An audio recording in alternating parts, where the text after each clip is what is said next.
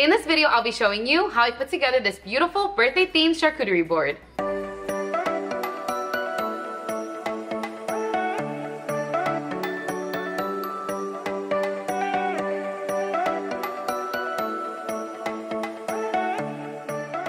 Hey guys, welcome back to my channel. If you're new here, make sure to hit that subscribe button down below because it makes such a difference to this channel. As usual, I'll be listing all the timestamps down below so that you can skip forward to the information that's most important to you. So I made this charcuterie board for my mom's birthday, and what I love is that it honestly works for pretty much any occasion. Whether you're celebrating a birthday or if it's to congratulate someone, all you have to do is change the words and it's instantly personalized and super special. This is honestly so easy to do, and you can even tailor the cheeses and meats to the person that you're giving it to. Now, a super helpful tip when you're working on a more decorative board like this is honestly just to sketch it out. So I really like to grab a pen and a paper and just sketch out my board, keep it messy, do it however you want. It pretty much just shows you exactly what you're gonna create, so you don't waste time in a supermarket overbuying or just buying unnecessary things. It's basically like a game plan, but for a charcuterie board. With that said, let's get to sketching and I'll show you how I put this board together.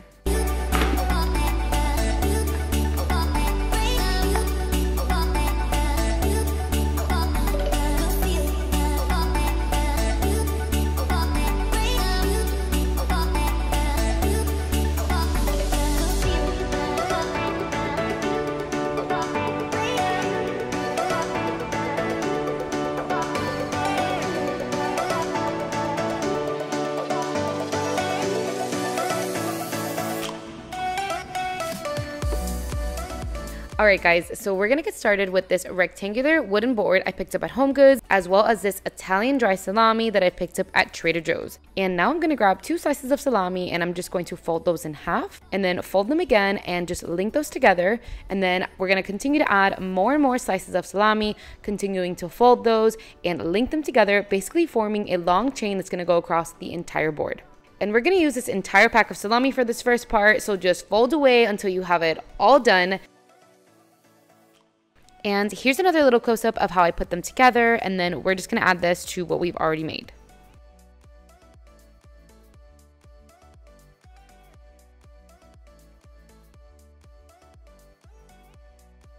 Now, sometimes if your meats are cold, they will have a tendency to kind of unfold. So if you are able to do this at room temperature, that would be super helpful because it'll just stay put a little bit better. But if not, you can do it cold like I'm doing it now. And then every time it just kind of comes apart, you can just kind of fix it in those areas and then just keep on going.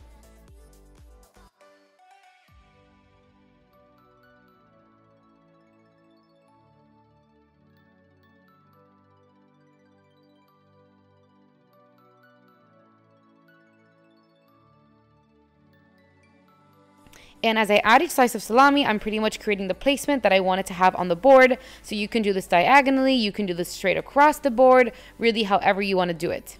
And then at the end here, I'm just going to kind of move it around with my hands until I give it the shape that I'm looking for.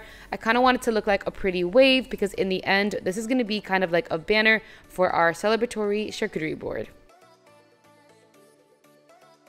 So next I'm taking out a navel orange and I'm just going to go ahead and cut this in half and then cut it in half again right through this middle area. And once we've cut that right down the middle, now I'm just going to cut some slices as well. And this little area off to the left of the salami is actually where I'm going to layer my orange slices. And this is actually going to help keep my salami in place as we continue on with the rest of the board. And I'm going to set the rest of my orange slices to the side for later. Next up, we have our Manchego that I purchased at Aldi, and for this, we are just gonna slice it, so pretty easy and simple. When I do this, I always like to try my best to keep the thickness of each slice more or less consistent. Now, oftentimes it won't be perfect, but the more consistent you can keep it, the more consistent it's gonna look overall when you put it on the board. And now that I have them cut, I'm just gonna stack them side by side, facing opposite directions. And I'm going to follow the same technique that I did with the oranges, which is just to use my cheese to pretty much keep my salami in place. So I'm going to place my Manchego right up here on the right. And then I will also put some more Manchego right here on the bottom. for our next cheese, I'm taking out this smoked Gouda cheese that I also got at Aldi, and I'm gonna cut the inside of this cheese out and leave just the border of it. Using a small knife was super helpful for this, and honestly passing it about 2 times was perfect just to make sure that I had cut all the way through. One thing I really like to do is tailor my meats and cheeses to the group or the person I'm making it for, in this case my mom, since it's for her birthday, and she really loves a nice smoked cheese, so I really wanted to include this smoked Gouda that was super inexpensive at Aldi. So once you cut all the way around, then you'll just pop the inside right out, and it doesn't matter if it's not totally perfect. Don't worry, you're really not gonna be able to tell. So we're gonna grab the inside and we're just gonna cube all of it, and we're gonna place that right inside that border, and as you fill it, you really won't be able to see any imperfections that you made when you were cutting. And just like when I was working on the Manchego, I do like to cut my cubes more or less the same size as well to just keep that consistency going. That consistency really makes everything look seamless and flow really well in the end. I also really love the functionality of adding cubes to a charcuterie board. I think this is a really pretty way to incorporate cubes but still make it very nice and presentable. Cubes are just really easy to grab and pick at, so I really love this. And now that that looks good, it's time to move on to our next cheese, which is going to be our Brie. So I picked this up at Aldi as well, and I always like to cut on the smoother side since that's the side that's going to show the most. And what we're going to do is we are going to cut 16 wedges out of this Brie by basically cutting it in half over and over again until we have 16 even wedges. And if you've ever watched any of my other charcuterie board videos, you know how much I absolutely love to include Brie in every single board that I make. It's just always a fan favorite and it looks beautiful on every board. And once that's all cut, then we're just gonna layer our wedges into a circle formation. And it's okay if you have a little bit of a space right in the middle. That's totally fine because we're gonna go ahead and cover that in the end. The easiest way to do this is really just to lay each wedge on its side and slightly overlapping one another until you've basically formed a circle. And I'm just going to open the circle up just a little more just to fit these last couple of wedges, and we're good to go, and it's time to move on to our Creamy Toscano Cheese. This is one of my favorite cheeses, and it's a yummy cheese soaked in red wine. How delicious does that sound? And to lay it on the board, we're just going to cut nice and even slices so that we can layer the slices in a triangle. Now, when you are cutting your slices, I do recommend trying to be as careful as possible. I did kind of use both of my fingers to hold the cheese on both sides, just because the cheese does have some of these small little holes in it. So I just used my fingers to allow me to keep the cheese together so that I could properly slice it. And I have to say, this cheese is super decadent and it offers such a unique color to the board, which I feel like you can really appreciate when you style it like this on the board, because we get to see the inside of the cheese as well as that beautiful outside purple color. And here I'm just layering each slice in that same triangle shape that the cheese originally came in. Next up, I have this delicious truffle honey, and this is such a game changer. It pairs so well with just about everything, but specifically the Brie. It's such a nice combination. And then I'm also going to add this Ramekin here so that we can add our olives later. And now I'm going to add some fresh green grapes, and when I place them, I always like to make sure that the stem is as least visible as possible. So oftentimes I'll try to make sure that the stem is on the bottom. And now for this super yummy blueberry vanilla goat cheese. And guys, people absolutely love this cheese. Even the non-goat cheese lovers love it as well. And it truly adds just a beautiful color and just beautiful texture to the board overall. So from here, I'm going to slice the entire log. And I do kind of tend to make them a little bit thick, because if you cut it too thin, it does tend to fall apart. And then I'm just going to layer them out right above the salami. And that looks about good, so I'm going to jump right back in with my orange slices, placing them right here in this corner. And I really want to add some more fun and vibrant fruit to this board, so here I have a kiwi that I'm just going to slice, and I'm going to place this right at the top of my board. I really like to use fruit near the edges to help me keep all of the smaller things like the nuts in place on the board. And now that I've layered a couple of slices, I'm going to set the rest aside for now and move on to this delicious garlic and herb boursin cheese. This stuff is so good, and it's more of like a spread. It honestly pairs with pretty much any cracker and is so easy. All you have to do is open it up and plop it on the board. And with this last cheese, we're officially good on cheese. So I'm going to add some of this prosciutto from Trader Joe's, and we're going to make some prosciutto ribbons. So to do this, I'm going to grab a slice and fold it in half. And then I'm going to fold it back and forth and pinch the bottom so it kind of looks like a fan. And that's pretty much it. It's such a beautiful and easy way to add prosciutto to a charcuterie board. And once again, it's super functional and super easy for guests to pick the meat off the board, which I absolutely love.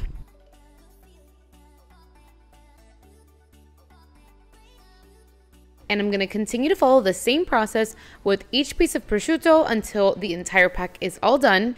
I'm placing 3 right next to this Ramekin, and I'm going to place a little bit more right here where the goat cheese is, and finishing off next to the Brie. And here I'm going to drop a couple more grapes since it'll stand out really well in this area. And now I'm taking out this bite-sized dry salami I picked up at Aldi. And honestly, these little salamis pack a punch. They are a little spicy, which adds a nice variety to the board, especially for those who really like a spicy meat. And they are also so easy to place on the board because they're already cut for you. So I'm just going to layer them in a couple areas on the board. And before I finish with them, I'm just going to put some of these Ole Franz crackers on this board as well. I'm going to place them right under the salami and then sneak them right here next to the Brie. And I'm going to try to face these a little bit more flat and layered instead of upright. And that looks about right. So I'm going to go in with the bite-sized salami one more time right here next to this cheese.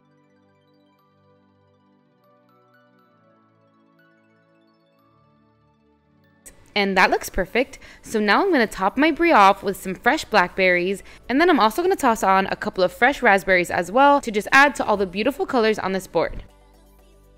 And now I'm going to add just a couple more blackberries down here at the bottom of the board. And then it's time to move on to our dried fruits, which in this case, I'll be using some dried apricots that I purchased from Aldi. Now, I absolutely love these. They add such a vibrant color to the board and they are always so popular.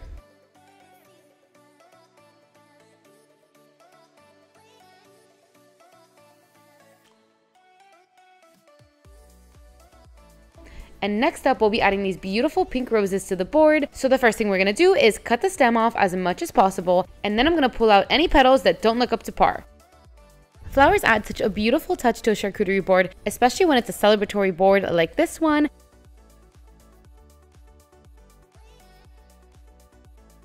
And I'm going to try to place a couple roses in areas where they're going to stand out the most. So I'm going to put the first one here right next to the oranges where it'll stand out beautifully. And then I'm going to put another one right here on the bottom. And then to complete this area, I'm going to add some kiwi right here. And I think the combination of the green and the pink and the orange is just going to look so awesome. And yes, I absolutely love it. I'm just going to tuck the edge of this orange right over this kiwi. And now I'm going to add some more blackberries. I'm going to add some right above this boursin cheese and then right here next to our Gouda. And that's perfect. And for our last rose, I'll place it right under this kiwi. And next up, I have these adorable assorted macaroons. I've been so excited to use these. I love macaroons because it gives such a celebratory birthday vibe to a board. I honestly think it's such a cute thing to add to a board always, but even more so because this is birthday themed. So I'm just going to toss these in a couple different areas on the board, just taking into account the colors and where they're going to pop the most because that's the goal. We want them to show and really add to this board. And I'm not going to hold back. I'm using this entire pack, guys. It only cost me $4.59 at Aldi, which is incredible because you get a whole 12 macaroons. I would say Walmart is probably the only cheaper place that I've found macaroons. So this was a really good buy, especially in 2022. Next up, we're going to be adding some of these cashews. I love these cashews because they're salt and pepper and they're just honestly have a nice bite to them. They're delicious and add that little bit of saltiness that you need sometimes. And I'm just going to use these to fill some of the empty areas. And next, one of my other favorite things to add on a charcuterie board are strawberries. So we're just going to cut these in half and we're going to utilize the greens and the open strawberry to really add a lot of texture and just pop of color to the board as well. So as you can see, I'm cutting them in half. And I'm really just placing them wherever it's going to complement the area or just break up some of the colors that we have. These are perfect. They look super fresh and yummy. Overall, I would definitely say that this is my favorite way to cut strawberries to place them on a charcuterie board.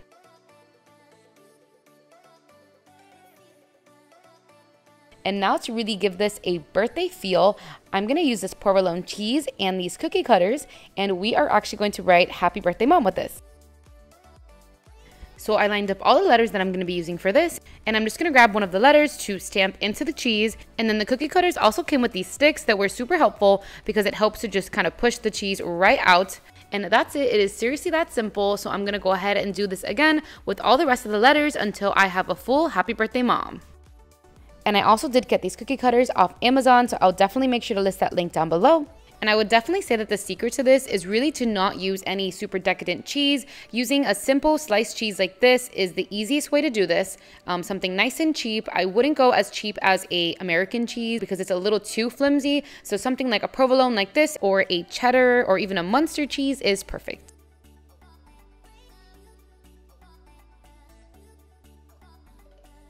And now I'm just going to place all the letters on my salami, and I would definitely recommend trying to leave an even amount of space in between each letter and as well as in between each word. And guys, if we can take a second to just appreciate how beautiful this board looks, honestly, it is such a great way to personalize a board and just make someone feel loved. You can truly do this for any occasion, whether you want to switch it up for a holiday or congratulate someone. The ideas are endless because you can write whatever you want. And for the finishing touches of this board, we'll be adding these Spanish manzanilla olives,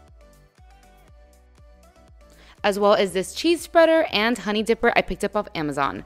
And as usual, I'll be listing all the links down below for you. And there you have it, guys, a beautiful personalized charcuterie board. I have to say, guys, I am so proud of this one. It is just so special.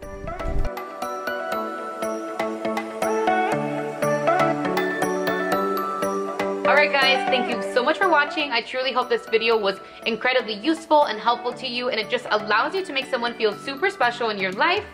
As usual, don't hesitate to comment down below. I love getting all of your questions and truly love to be able to connect with you guys. So with that said, that's all for this video. So I will see you in the next one. Bye!